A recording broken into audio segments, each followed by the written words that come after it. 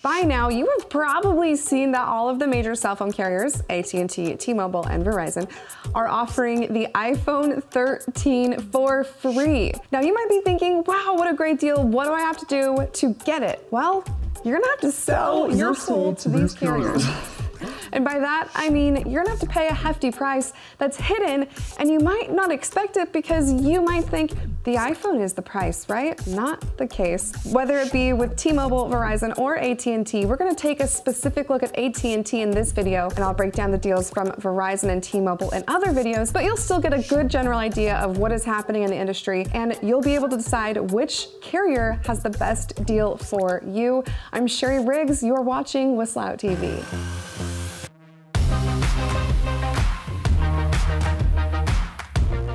Publish about 2 to 3 videos per week. I'd love for you to join along if you haven't yet. Don't forget to hit that subscribe button and like this video. We're also active on every social media platform ever. We got TikTok, Facebook, we are posting to Shorts now, Twitter, all of it. There's a lot. So if you like to get deals straight in your feed for all of the best cell phone plans from the carriers and internet plans as well, we have got you covered in that arena. Now, without further delay, let's jump into these trade-in deals and look at this cost breakdown to find out what's going to be best for you.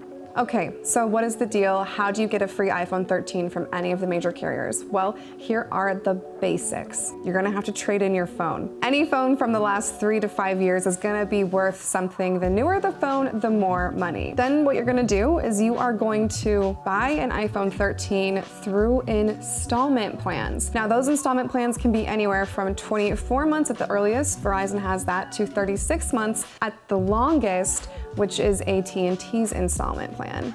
Normally with installment plans, as your bill comes every month, you pay it off. But with this trade-in deal, your monthly installment plans are going to be canceled out depending on how much your phone is worth. If your phone is worth $1,000, then you won't have any installment payments to pay off. Your carrier will cancel those payments out each month. And that's the basic gist. That is really all you need to do, but there is one more caveat. To get the free phone from any of the major carriers, you have to sign up for one of their most expensive plans. For AT&T, you have to sign up for their $75 plan unlimited starter. I meant extra. For T-Mobile, you have to sign up for their most expensive plan, Magenta Max, which is $85 per month. And with Verizon, you have to sign up for one of their 3 most expensive plans that start at $80, then go to $85, then $90. So you have your choice of 3 with Verizon and you have your choice of 2 with AT&T. You only get 1 choice with T-Mobile. So what ends up happening here is that although you get the iPhone 13 for free, which in theory sounds nice, you're stuck paying a pretty expensive monthly cell phone bill. Now, if you have a family plan, then it's going to be much cheaper. For instance, I'm on AT&T Unlimited Elite. That is a pricey plan on AT&T all by yourself. It's about $85. I have 6 people on my family plan, so it comes down to under $40 a month for that. So family plans are always better pricing. You get a better deal. I am strictly going to be looking at single line plans right now. So from here, I'm going to do a quick cost breakdown of what it looks like if you traded in a phone and got the full amount back for, say, $1,000 for the iPhone 13 Pro, what your cost is going to be like over the course of the next 36 months. So with AT&T, with a $75 a month plan, unlimited extra, not starter, AT&T's installment plans last 36 months, 3 years. Over the course of 3 years, you'll have a free iPhone 13, but you'll also be paying $2,700 in cell phone bills, which is kind of a lot. Again, like I said, if you're on a family plan, then that cost per line does go down, but for a single person, $2,700 over the course of 36 months. Now let's take a look at T-Mobile's trade-in deal, what that cost comes to. So for 30 months on T-Mobile's installment plan for $85 a month, you're looking at $2,550 for your cell phone bill. Steep, very steep. If we look at the 36 months, then you're looking at just over $3,000 for cell phone bills over the course of 36 months, which is a fair bit more than AT&T. If we want to get technical, it's $360 more than AT&T. So right now, AT&T is the better deal if you want to buy an iPhone 13 through a trade-in phone deal. Lastly, let's take a quick look at what Verizon's cost looks like.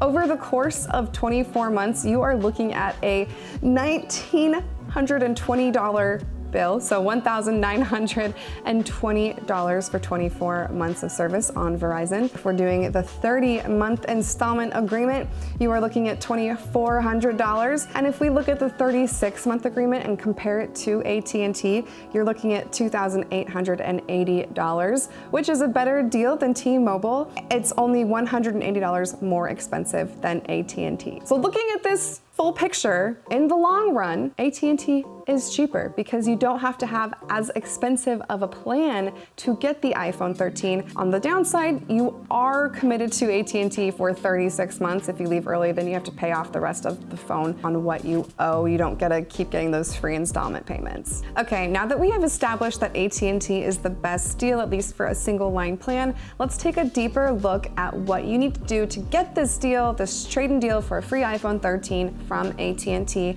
We're going to quickly go over the details so you can have a seamless experience if you choose to go with AT&T. Before we jump into this, I am only looking strictly at AT&T's regular installment plan. We are not looking at AT&T Up Next, which is an early upgrade program from AT&T. If you want to learn more about that, I have created a quick short on YouTube Shorts that you can look at. It's published right up here, and you can take a quick look there if you want to be involved with AT&T Up Next. That costs $5 a month, and you can upgrade whenever you want. You're not committed to a 36-month installment plan, but let's look at this installment plan right now. First things first, you have to have a device to trade in. I showed you a list of devices that are capable to trade in earlier. Take a look back there if you want to.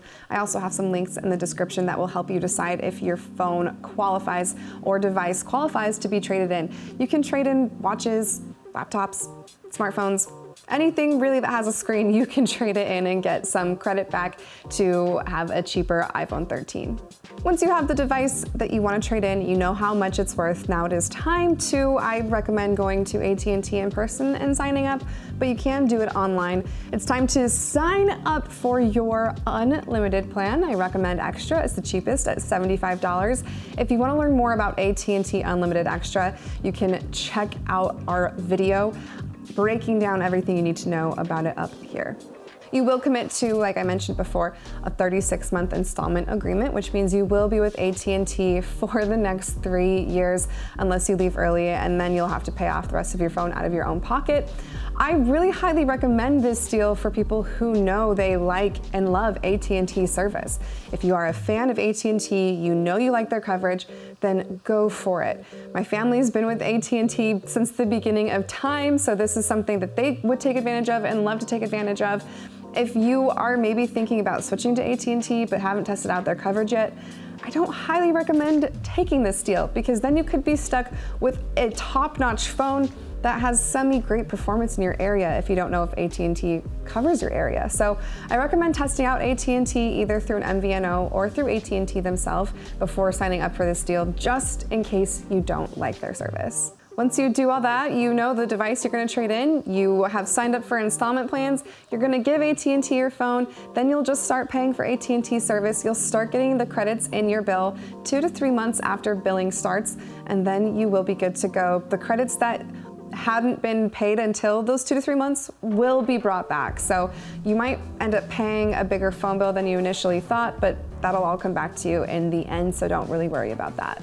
Lastly, this deal is for current and new customers. If you're already on an AT&T Unlimited plan, you just need to trade in your device and you are good to go. If you want to switch, you can do that as well, and no problems there. You just sign up for whatever unlimited plan you want that is at least $75 or up. So you have 2 plans. You have Unlimited Extra or Unlimited Elite, and that's basically it. Now you have a free iPhone 13. You have spectacular service from AT&T, who has the 2nd most coverage in the nation, right behind Verizon, and some really great 5G speeds as well. I really do like this deal. It is great for people who know they love AT&T and don't mind signing a 36-month installment agreement. What I have done with my iPhones in the past is buy it outright from Apple. It comes unlocked, and now I don't have to worry about signing an installment agreement with AT&T, although I wouldn't be opposed to doing that. I just don't like installment agreements just in general. I like to buy my phones straight out. I don't like feeling like I'm in debt, but for some people, I know that makes sense, or they just want to keep more money in their pocket for longer and they don't mind installment agreements. I think it's a great